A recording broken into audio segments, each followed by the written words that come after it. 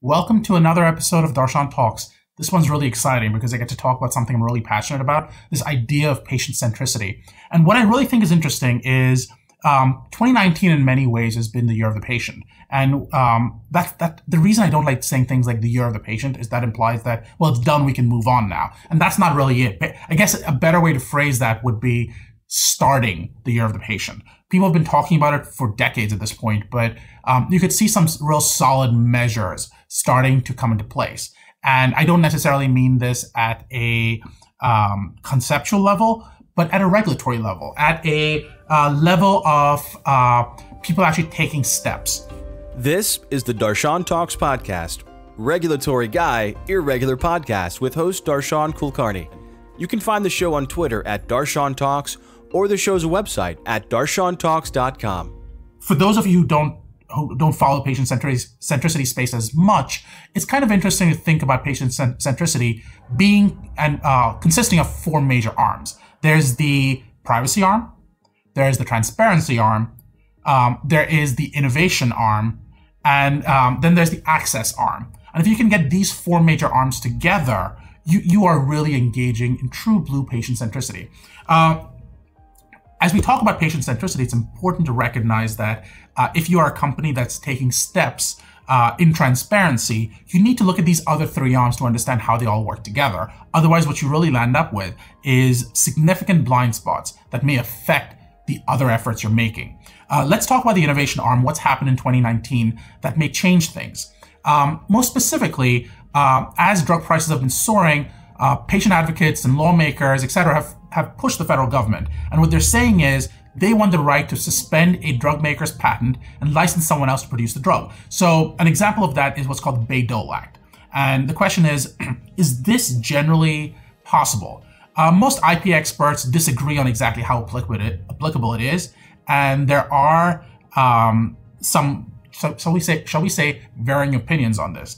The Trump administration hopes to clarify this, but if I was a patient, I'm not sure killing innovation is necessarily the direction you want to go. Having said that, innovation at the price of access is not really what you want to do either. So those are two different pieces of the same pie. We can then talk about privacy and what happened in 2019. Everyone knows that GDPR came into effect in 2018.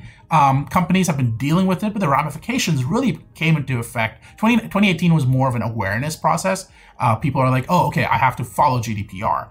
2019, companies are still dealing with what is GDPR, does it apply to me? And it's primarily and especially interesting in the context of life sciences companies. I've heard rumors of CROs telling sponsor companies that they don't want to engage in clinical research in the European Union because it's simply unclear what people's requirements are. And even the US Secretary of Commerce says that GDPR creates serious and unclear legal obligations for both private and public sector entities, including the US government, and it's unclear what's required to comply. And this obviously has implications on medical research. And I'm paraphrasing what he said.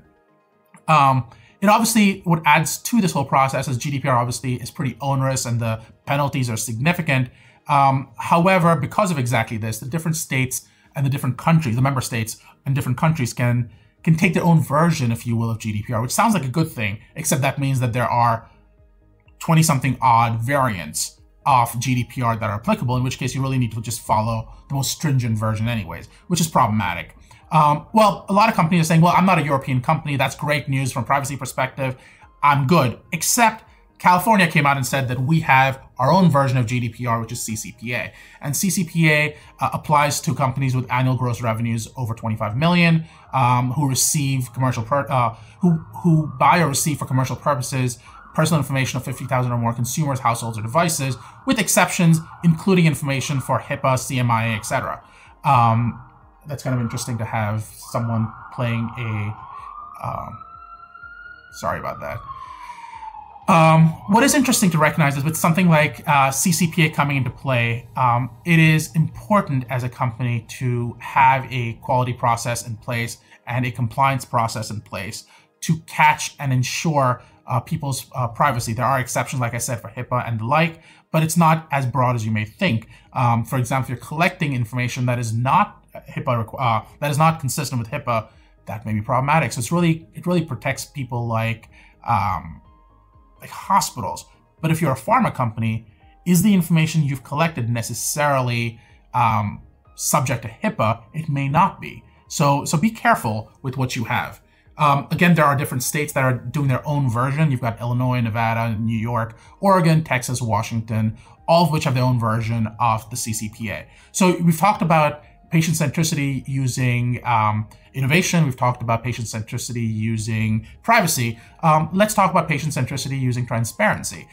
Everyone's talked previously about Policy 70 and Policy 43 and what that means for the European Union and how that's going to enable patients, caregivers, physicians and clinicians access to information. However, it's not just the European Union. Health Canada came into play, and they said that they want access to clinical study reports, and they want to put that information out. And there's a whole bunch of requirements that go along with it.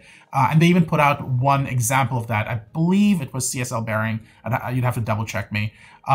You've got Ukraine that actually put out information and said that they want their own version of transparency as well. And they're actually going to go beyond just clinical data, and they want preclinical data. So that's going to be interesting as well. What makes it even more interesting is that the FDA did a pilot program in 2018, and they wanted their own version of clinical trial transparency. The problem with that was they did their own initial pilot program, and then last year they came out, 2019, they came out and said, our pilot's done. We think that there's been information. We'd love your opinions. However, we want to take an additional step, and we want to see if there are better ways to do this. And that's going to be interesting because as we continue, one needs to question is the FDA lagging behind what patient actual needs are. And stay tuned, keep listening. There's more information coming. The FDA put out, like I said, a general statement in July, but there'll be more information coming out. So we've talked about privacy, transparency, innovation, and then comes access. And in December 2019, HHS put out a proposal at letting states import cheaper prescription drugs from Canada using two primary pathways. One is states can submit proposals to the FDA for authorization to import, and states like Maine, Colorado, Vermont, and New Hampshire have expressed an interest in doing this. Alternatively, drug manufacturers themselves may be able to import these drugs at lower prices, and this gives them some flexibility to reduce prices as well. So stay tuned. These four different legs, if you will be very, very important as you start looking at patient centricity as an overall concept. It should be interesting. This is the Darshan Talks podcast, regulatory guy, irregular podcast with host Darshan Kulkarni. You can find the show on Twitter at Darshan Talks or the show's website at darshantalks.com.